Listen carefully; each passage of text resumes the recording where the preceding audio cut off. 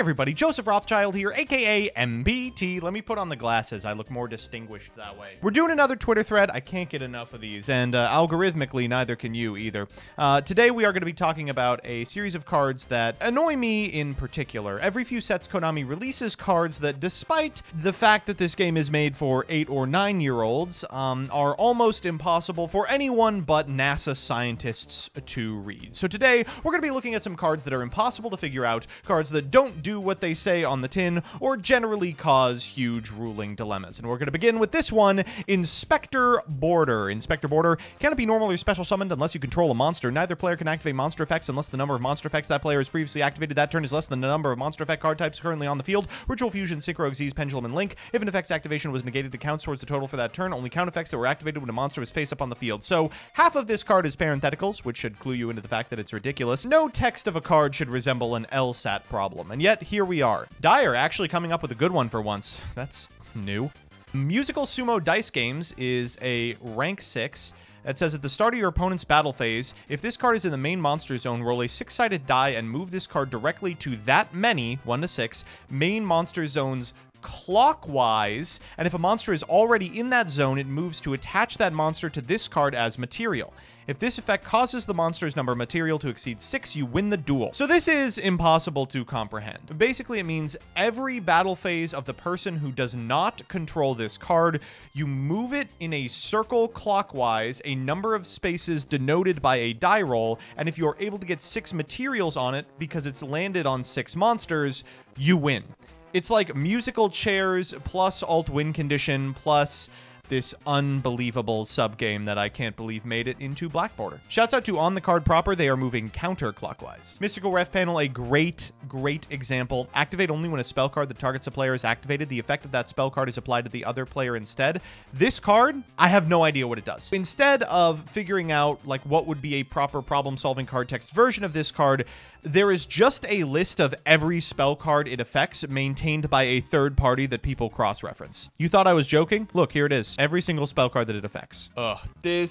I feel bad for Snow. Got a bad rap. One of the first cards printed under the new problem-solving card text, and unfortunately was a casualty of it. If this card is discarded to the graveyard by a card effect, if it was discarded from your hand to your graveyard by an opponent's card effect, you can target one monster on your opponent's graveyard, add a Dark World card from your deck to your hand, then special summon that target, in parentheses, if any, end parentheses, in face-up defense position. This text has been updated to this. Every single trap monster is a ruling nightmare. If you look up their ruling databases, each one of them is like a goddamn driving instruction book.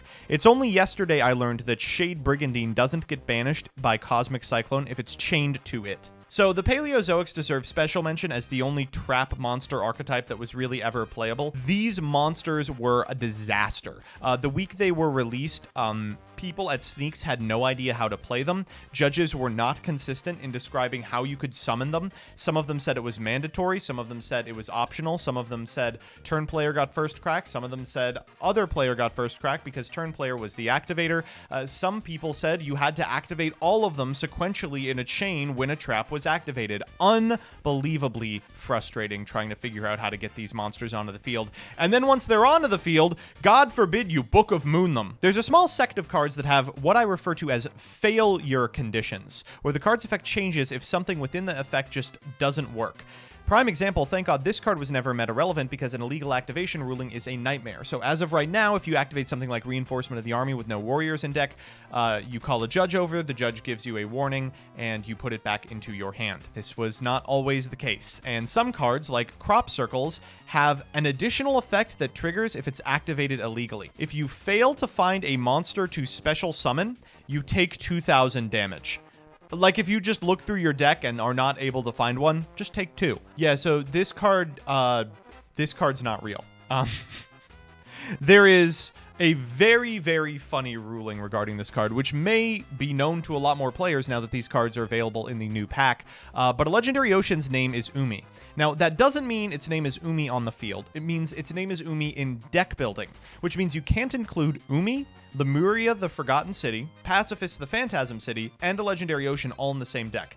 Gotta pick 3. What makes a Legendary Ocean more interesting is there is a searcher for it in Warrior of Atlantis. It can send itself from the hand to the graveyard to search a Legendary Ocean, a card that does not exist. Konami, however, has said that Warrior of Atlantis works, because of course it does. I mean, that'd be ridiculous. Pegasus Twin Saber has it's a negation that negates at the point of resolution. Once per turn, while this card is equipped to a monster, you can negate a monster effect activated on your opponent's field. So if your opponent activates, let's say, the effect of Alistair the Invoker, you can't say, I'll negate with Pegasus Twin Saber. You say, that's fine. Alistair's effect moves to point of resolution, at which point I will negate it with Pegasus Twin Saber. That negation does not start a chain, so your opponent is not able to negate that negation with their own negation. It is disastrous. The funniest thing this card can do, because it negates at the point of resolution, is negate super polymerization. Abyss Actor Leading Lady is epic. As we all know, cards that say when you can miss timing under certain conditions. Cards that say if cannot. This card has a when you can and if in the same effect.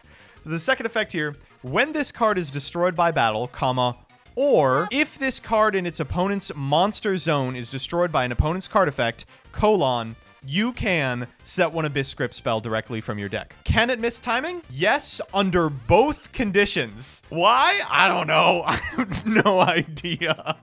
This is one for Coder. Did you know that if you place a Malefic World with Malefic Territory with this card, it keeps the targeting protection even if the territory is popped? Oh my god. When this card is activated, you can activate a Malefic World from your deck. While that card is in the field zone, neither player can target a card in the field zone with card effects. That is not a continuous effect of Malefic Territory. It's an effect applied to the field spell. The battle phase is a disaster in general, but I hate reading this card specifically because it has 4 damage step effects, and I don't think you can respond to any of them. The equipped monster gains 300 attack. If the equipped monster would be destroyed by battle, return this card to its owner's hand instead. Then, destroy one monster except the one that battled the equipped monster, and inflict 600 damage to your opponent. After that, it just keeps going. Special summon an evil token on your opponent's side of the field. During the turn this card is returned to the hand, you cannot use Vicious Claw from your hand. What the fuck? Dark Flat Top, I know I've talked about this before on this channel, but it's just so funny. Once per turn, you can target a Reactor or a Flying Fortress Skyfire in your graveyard, special summon that target. Flying Fortress Skyfire is a very powerful card with a very difficult summoning condition, and this card says summon it ignoring its summoning conditions. However, you can't. You can't do it. Flying Fortress Skyfire has to be first summoned by using its own effect. It's printed on the card, and writing ignoring its summoning conditions does not override that quality. So it can only summon back a Flying Fortress Skyfire that has been summoned correctly once already. When your opponent draws for their normal draw in their draw phase, your opponent discards one card they just drew. Okay, so in order to activate this card, your opponent has to be informed in advance that you have a card that will respond to the act of them drawing, so that they don't draw the card and immediately shuffle their hand, causing an irreparable game state. This is a disaster of a card. It has caused many rulings nightmares, especially during formats where it was somewhat playable and was basically a free win to the player who played it because the opponent wasn't prepared. To prove that we've learned nothing, they're still printing cards like this in like 2019. Okay, so Twin-Headed Behemoth is pretty funny.